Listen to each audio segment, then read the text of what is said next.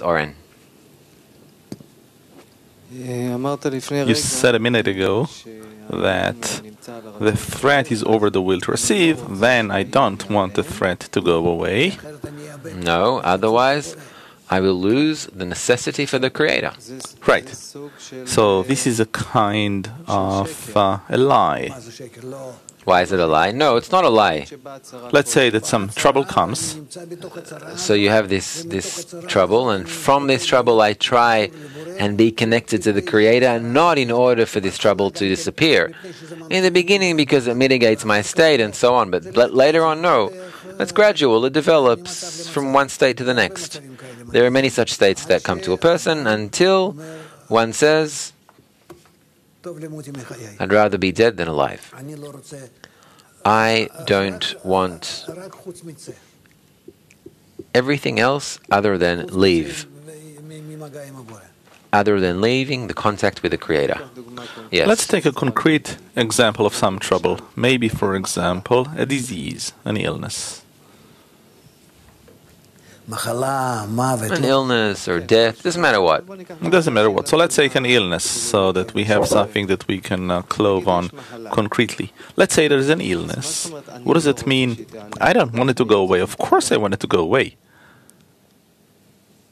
What's the difference between an illness or financial loss or loss of anything else? There's no difference. Just so we can discuss, I need to have a concrete example. I'm saying there is no difference in whatever trouble that comes. Let's say I'm sick. And without this illness, I wouldn't remember the Creator. Yes. And then I have an opportunity here. I can heal and not be in contact with the Creator. Is that good? You'll be healthy. No, it's not good because you need to be in contact with the Creator. Okay, so you're already starting this conflict, like in the store. I'm not arguing, I'm just saying... To pay more or less, you're beginning to negotiate. I'm saying that's not reality. What's not reality? Reality is that when you have some illness, great, I have an opportunity to connect with the Creator, that's wonderful. Besides that, there is a desire to heal. No. There's no desire to heal? No. And when a friend is ill? It depends what you're paying for it. If I pay for that with detaching from the Creator, then no.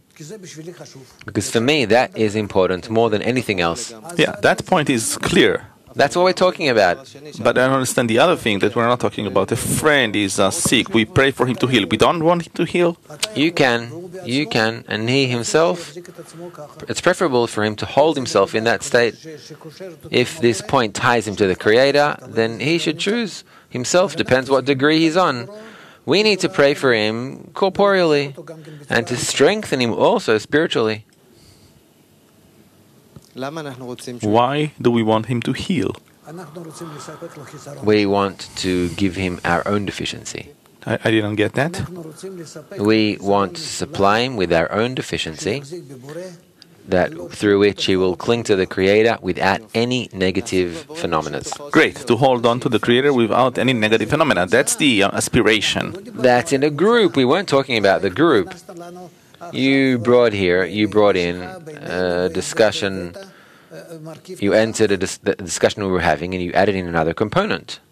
If you now talk about the 10, how a 10 should behave, that's something else. And the upper and the lower, one of the three states, Mister, take it slowly. Okay, so let's go back to the individual. Put the group aside. There's a person, there's some trouble, and there's a Creator. Right. The person should devote his life to adhesion with the Creator and relate to anything that comes to him in his life as an opportunity to connect to the Creator more and more.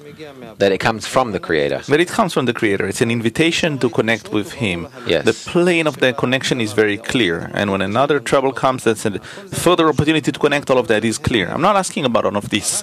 I'm asking about a different discernment.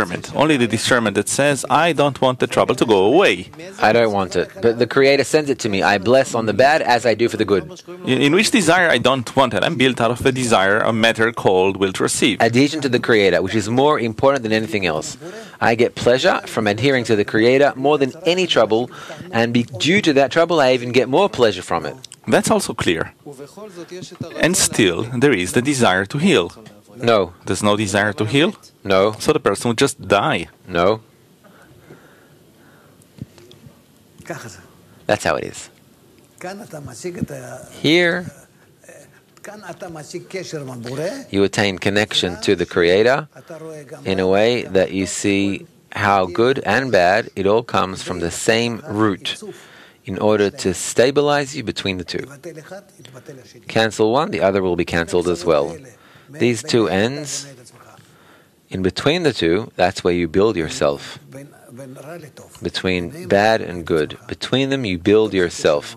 That good is connection to the Creator, and bad are all different troubles that are revealed in the will to receive. The matter from which we're built is a will to receive pleasure. So how can it not want, let's say, to heal or to get rid of some trouble? It's the opposite of it. I've already reached contact with the Creator, that I get from Him the light that reforms. This light that reforms already, it wraps me. I already begin to be connected to Him, to the will to bestow. And even in that, it's either that, or I begin to value the pleasure that I receive from the Creator for being connected to Him. And this pleasure is greater than any threats or illnesses. And then I'm still in the will to receive. I measure what's more. Is this more or is that more? Either the connection to the Creator is more from enjoying that, or suffering from the illness. And then I work with it. He plays with me all the time in these things. Then, when I advance through the light that reforms, such changes are made that I begin to want to bestow upon Him, that I, upon these sufferings, want to be in adhesion to Him, to bestow upon Him, to give Him now, to give Him and to bestow upon Him, or to feel that I'm bestowing upon Him, or even not to feel that I'm bestowing upon Him, so that I won't have any compensation for it. And that's how you develop.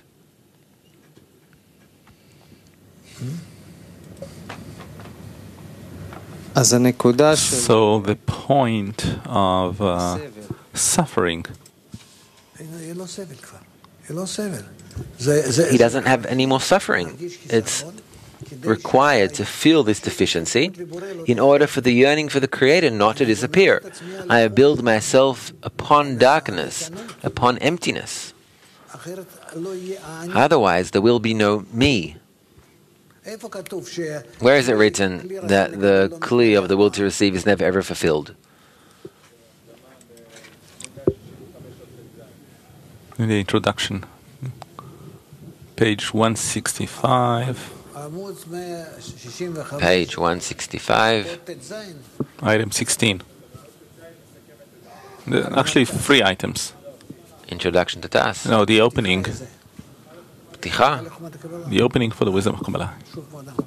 Okay, so we're back to that same excerpt, that the will to receive is never fulfilled, and it's never cancelled. Yes? So, there is an illness, and there is suffering as a result of the illness, and there is a desire to take advantage of this reality in order to cling more and more to the Creator and to develop qualities that are like His. If there is. Assuming that there is, yes. And with that we work on the level of 0 of this building, where the illness comes and suffering is felt as a result, and you have to go to the doctor in order to heal. We go to the doctor in order to cure without any... that wanting to heal. That is a must. This is a commandment. The doctor has the permission to heal. You need to go to the doctor and get the cure from him. Yes, but I don't want to heal. That doesn't matter to you. You do what the Creator dictates. It's not that you want or don't want to heal. You need to do what is upon you to do. Which is to go to the doctor. Yes, and I accept this, and whatever will be. Upon everything that happens, you're drawn to adhesion, and that alone. Other than that, you don't care about a thing. Guys, you need to think about this more. but in truth, connection. In each and every one, there is something that if you integrate, if you titkalel, it will happen. And that's how it is individually in everyone. You'll be smart, and otherwise serious changes won't occur. Yes, Gilad.